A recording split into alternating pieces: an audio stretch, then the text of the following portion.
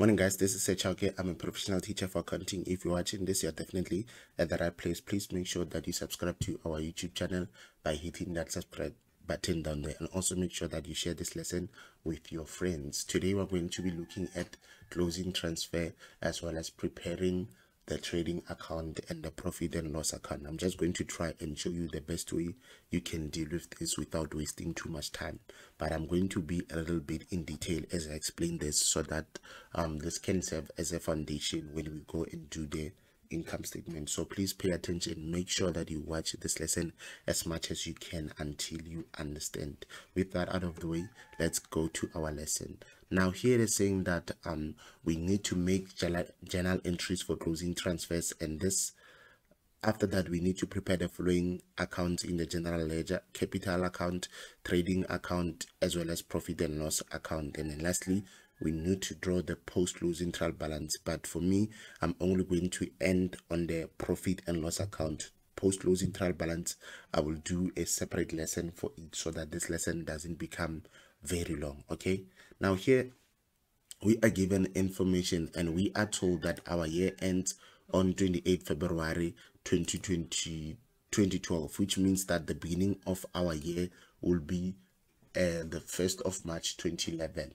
Okay, and if you look at this, you don't have any adjustments. You just need to do the closing transfers. Now, for you to be able to do the closing transfers, you must be familiar and comfortable with the 10 steps of making closing transfers, and we covered that in lesson number 8. So if you don't know them by heart, you are going to have a problem when you do the closing transfers. So please make sure that you practice those 10 steps and you know them by heart. So let's get into the lesson. Now, remember guys, the first step that we must do, we must transfer our debtors allowance to sales. So when we transfer our debtors allowance to sales, what we do, we debit sales and we credit our debtors allowance. Remember guys, I said that when you do closing transfers, what is normally debited you credit, what is normally credited you debit it. Okay, so you must keep that in mind. So remember, when we do closing transfers account, closing transfers for debtors allowance account, affected is sales and debtors allowance. So in other words, here what we are going to do, we are going to say we are going to debit our sales. So we're going to say debit sales, and then we are going to credit debtors allowance. Okay, and then when we give a narration, we are going to say that this is for closing transfers. Okay, so we need to check what is the amount for the tax allowance, because it is the one that we are closing off to sales. So we are going to check it here, and then the amount according to here, the amount for the tax allowance is 21,440. So which means that 21,440 will come here. So say debit by 21,440 and then credit by 21,440, and then this is the step. You are now done with this. And then from there, the next step that we are going to do, we are going to close off our sales to trading account. So in other words, what we are going to do, we are going to debit our sales. So we'll say debit sales, and then we are going to credit trading account. Okay, so we'll credit trading account, and then remember we must check what is the amount for our sales. So here when we explain, we are going to say that this is a closing transfer, because remember you are doing closing transfers at the end of the year. So now let's go and check what is the amount for sales. But remember, you must deduct this tax allowance so that you can get your net sales. Okay, so our sales according to this is 2,701,440. So we're going to say that 2,701,440, then we say subtract our the tax allowance, which is 21,440, so that it can give us our net sales. Remember here our main focus is getting our net sales. So let's see, 2,701,440, then we say minus 21,440. It is giving us 2,680,000. So therefore our net sales is going to be 2,680,000. So that 2,680,000 will come here, and then we will then credit also by 2,680,000, and then from there you have fulfilled the second step. Then next, the third step says that we must close off our cost of sales to trading account. So in other words, what we are going to do, we are going to say that we are going to debit our profit and loss, our trading account. So we're going to debit our trading account, then we credit our cost of sales, because remember I said that when you close off, you do the opposite. What was normally debited is credited. So we're going to debit our trading account. We're going to say debit trading account, and then we credit cost of sales. Okay, and then when we give an explanation, we are going to say that we were doing a closing transfer, and then we can check how much is our cost of sales. So our cost of sales, according to this, our cost of sales is 1,675,000. So that 1,675,000 will be written here, 1,675,000, and then 1,675,000. And then from there, what we need to do, we need to make sure that we transfer our gross profit to profit and loss account. Now, in order for you to be able to do that, you must then check, whether you are making a profit or a gross loss before you do that transfer, so that you don't make some silly mistakes. So let's check. If we say, remember our net sales is 2,680,000. So if we say 2,680,000 and we say subtract 1,675,000,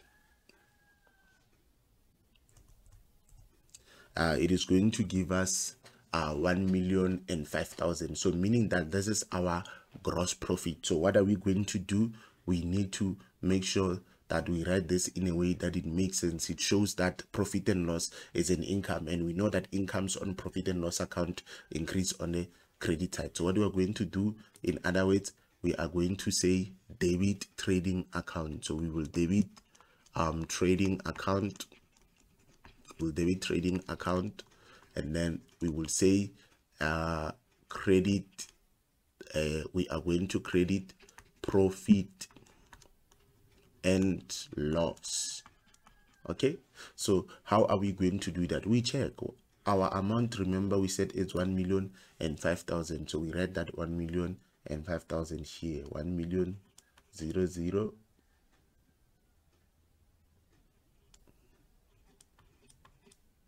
Remember is 1,005,000. So that 1,005,000 will come here. Then from there we explain that this is a closing transfer.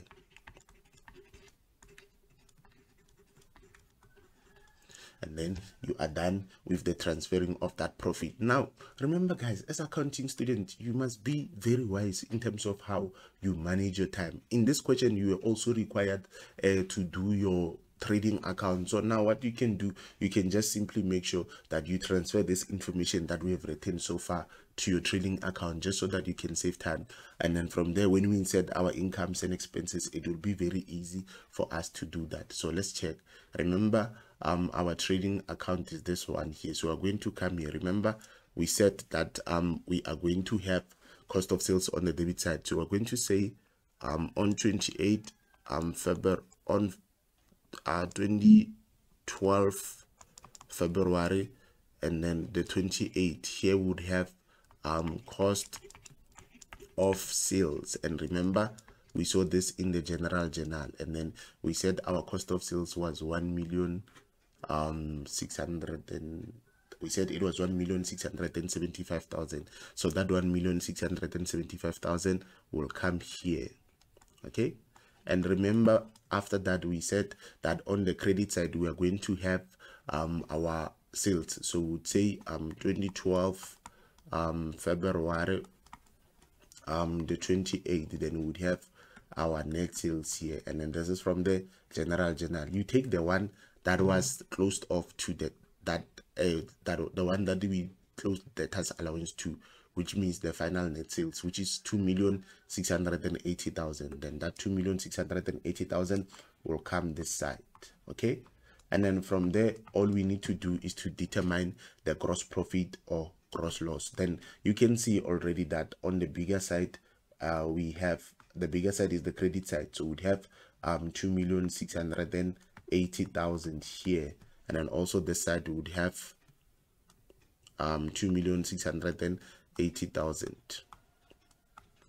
okay, and then here we are going to have a profit and loss. If we make a profit, that the profit and loss will be written on the debit side of a trading account, so meaning that you can see this side is more than this side, so we're going to have profit and loss here, and this is from the general journal. Remember that difference that we had there of one, how much was it? 1,005,000, right? So that 1,005,000 will come here. 1,005,000 will come here. Then from there, we take the same information, we transfer it to our profit and loss. Remember, we debited trading account, so we must credit profit and loss. So we come here and say on 2012 February the 28th, we will have trading account, and then we write that this is from the general journal, and then we write that 1,005,000, and then you are done. So you already have some couple of marks. You won't get 0 for this, so you'll know that even if it happens that you don't finish, at least you have some couple of marks. And then the other thing that you can also make sure that you do is to insert your capital balance, since that information was given to you. So what you need to do is that you need to make sure that you check what was your capital balance. Your capital balance, according to this, is 187,310. So you're going to insert it here. So we're going to say that on the 1st of March, remember the beginning of the year is March, so we're going to say here we're going to say 2011 March, and then the first, then our balance brought down. According to this, they said that our capital balance was 187,310. So that 187,310 will come here. Okay, so very important for you guys to understand how these works. Now, for you to master this, like I said, you will need to be very good with your ledger accounts as well as the general journal. Without that, it's going to be a problem. So let's continue with our lesson. Now that we have transferred our the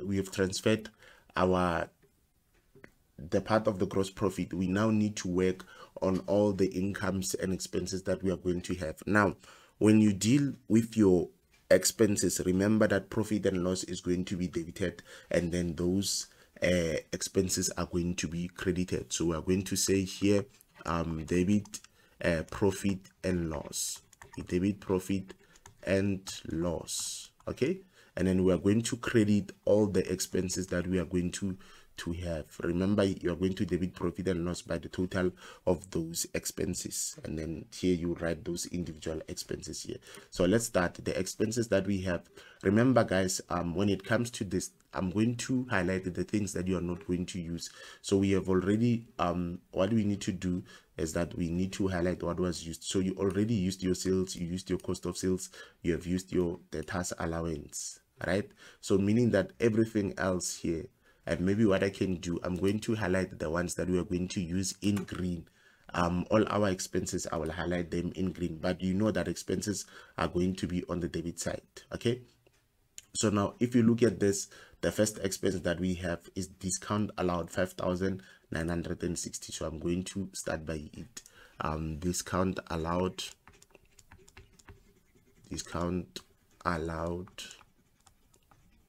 and then it's 5,960. 5,960.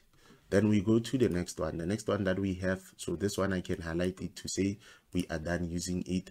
Next is insurance, 14,400. So we have credit insurance, and then the amount is 14,400. And then after that we can go to the next one. We have rent expense, 50,400. So I'm also going to credit rent expense, and then the amount is 50,400. And then the next account that we are going to have, that we are going to credit another expense that we are going to have, we are going to say stationery, 2,424. So we'd have debit stationery 2,424. Okay, and then next we are going to check what else do we have. We have telephone for 12,408. So I will say also credit telephone. Can't remember the amount. The amount according to here was 12,408. So we'd have that 12,480 here. And then from there we are going to check what else are we given. We have water and electricity for 11,996. So I'm going to write it here. I'm going to credit water and electricity for 11,996. And then from there I'm going to check what is the last expense that I have. I have wages for 464,000. Then I'll be done with my expenses. Okay, so I'm going to have wages for 464,000. So we have credit wages for 464,000. Then from there you are done. So all you have to do is to check. Remember the total of this will be what you'll put on. It will be the total on profit and loss of these expenses. So what we can do, we can simply add them here. And then here I will say that the reason why I did this was because I'm doing closing transfers. Okay, then from there what you can also make sure that you do, so remember if you add the total of this, but the most important thing is that they know you said that profit and loss is going to be debited by this amount, and that's what we are going to do. So you don't necessarily have to put that total, but I always advise learners to put that total for safety measures. But for now, because I'm running out of time, I'm not going to put that total. I'll only totalize these things when I do the profit and loss account. And remember guys, I said in accounting you need to work to know how to work simultaneously. So immediately I'm going to go to my profit and loss and enter those things that I was telling you. Now remember, in your profit and loss, on the debit side, this is the debit side, and then this is your credit side. On the credit side, you're going to put all your incomes, excluding the ones that are in relation to gross profit. So meaning that, because why, you have already calculated that gross profit, so there's no need for you to include it here. You're going to include other operating incomes and also your interest incomes here. And then here on the debit side, you're going to put your expenses, excluding the ones that are in relation to the gross profit. Okay, so we can still go there and check what we have as we were doing, just so that you can save time. So we are going to look there. Remember, we are only entering the green ones. So we start, we have discount allowed here. So the first one, remember, it's going to be 2012 February 28, right? Then we are going to have, I think it's discount allowed, and remember this is in the general journal. And then according to that discount is 5,960. So I said I'll debit my profit and loss, so I'm doing that 5,000 960. And then the next expense that we have, it's what else do we have here, is insurance for 14,400. So we'd have that insurance here, insurance, and then in the general, and then the amount 14,400. And then from there you move to the next one. What do we have now? We have our rent expense for 50,400, so you include it. Okay, so rent expense, then general, and then 50,400. And then from there you check what else do we have. We have stationery for 2,524, so you write that stationery for in the general for 2,424, and then you have recorded this. Then you proceed with what is next. Then remember you also have telephone for 12,480, so you also write it, telephone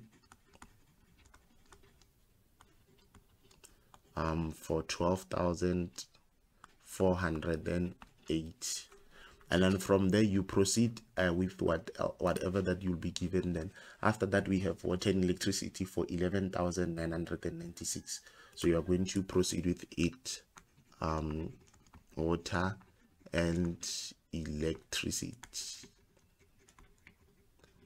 General is 11,996. And then you check what else are you given. You are given wages for 464,000, so you can include that. Okay, so we'd have our wages, general, then we know this is for 464,000. Okay, so guys, you must really be very careful when it comes to this. Look at how these things have been done for you. Okay, now study this, guys. It will really help you. Then from there what you're left with is to just make sure that you go to your incomes. You check what is on the credit side. This one is not that bad. You only have two incomes, so you can't fail to transfer 2 incomes, guys. Come on. Okay, so now what are we going to do when we come to this? We are then going to say that we are going to credit profit and loss, but remember you must write that in the general. So we're going to then debit all our incomes. We need to check what is given to us, what is the income that we are given. So the first income that we have here is our discount received, 6,420. So we're going to write it here, discount received. Then we write that's how much. They said it's 6,420, so remember it must be on the debit side, so 6,420. Okay, then we check what else must we debit. I saw we also had something, I can't remember what it was. We also have our interest on fixed deposit, 8,270, so that's what you are going to write. So we're going to say debit interest on fixed deposit, and then remember that amount is 8,270, so that 8,270 is going to come here. Okay, and then from there what must we do? We debited this one, so we must credit profit and loss, but remember you are going to credit it by the total of this. So I'm just going to add this 6,420 plus 8270,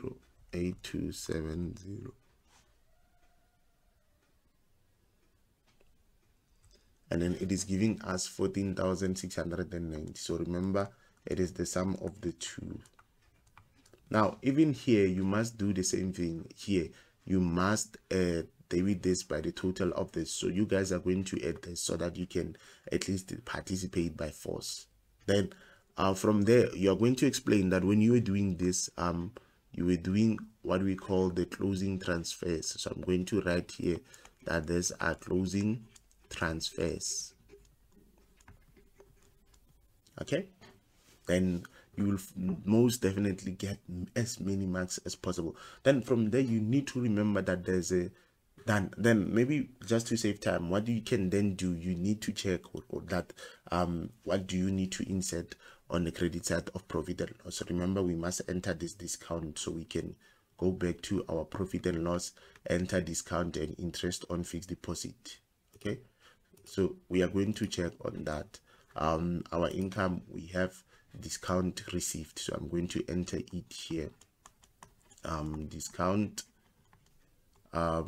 received, and I'm going to say in the general journal.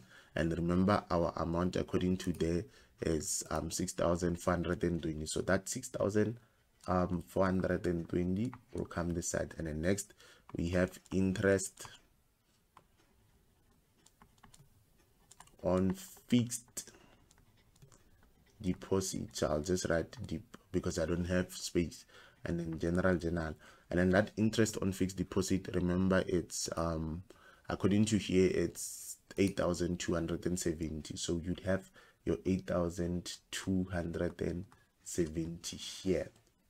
Okay, now guys, when it's like this, you need to remember what you must do. This account must be closed off. So meaning the balance that we are going to have according to the steps, it says that the balance that we're going to have, it must be closed off to our capital account. Okay, so let's check between these two sides. You can already tell that the credit side will be the bigger side. We already have 1 million here, so we're going to add the credit side. So if you say 1,000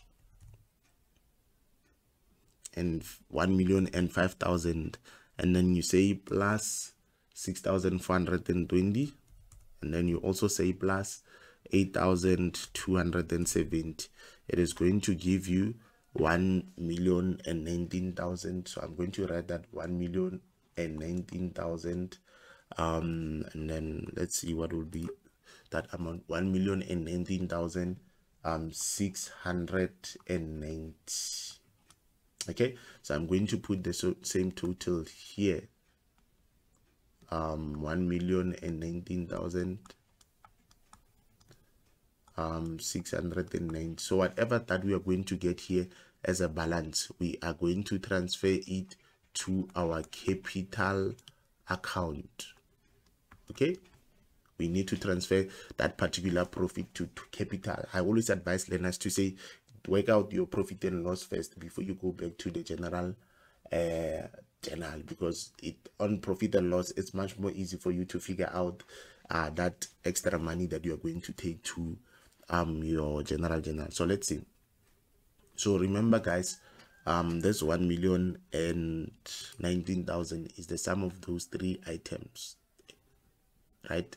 Now if we take this and then we say minus all that is on the debit side, minus 464,000, and then we say, okay, maybe let me do it like this so that it doesn't give us error. So 1,019,690, then we say subtract 464,000, and then we say subtract 11,996, then we say subtract 12,480, and then we say subtract 2,424, and then maybe let me confirm if that figure is the right one. 2,424, yeah, it's fine.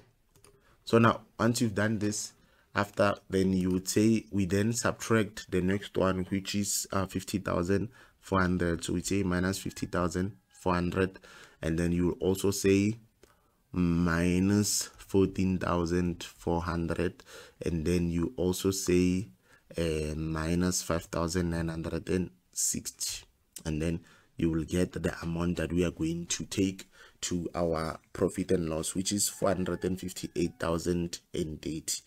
So this 458,080 will come here. This 458,080, it will come here.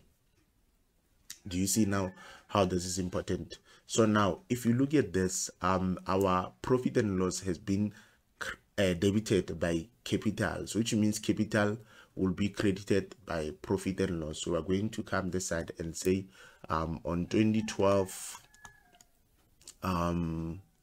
February the 28th, we are going to have profit and loss, and then in the general journal we are going to write it after this.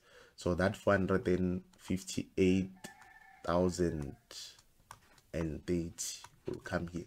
Now we need to take this information and transfer it to our general journal. So remember, we said that we are going to debit profit and loss. So we debit profit and loss, and then we credit capital.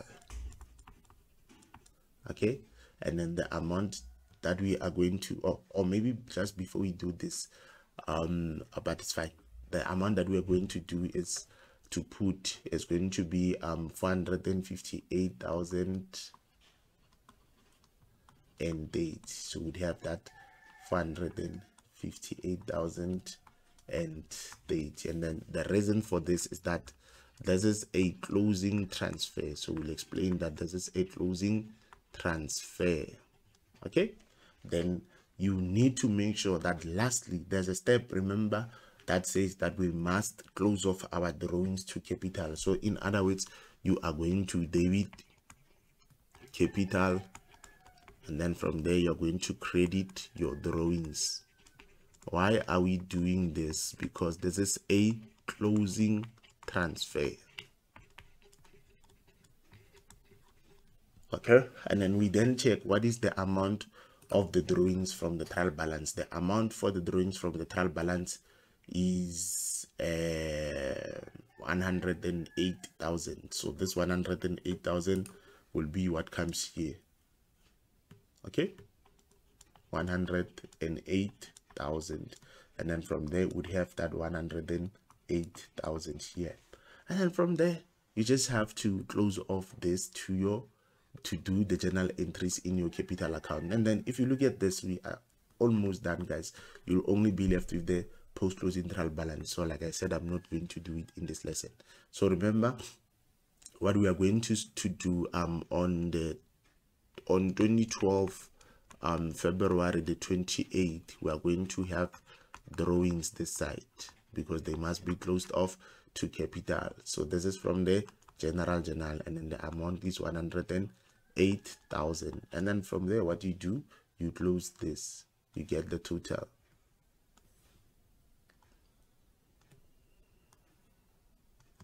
Now let's see, 187,310, 187,310 plus 458,030. It is giving us 645,000.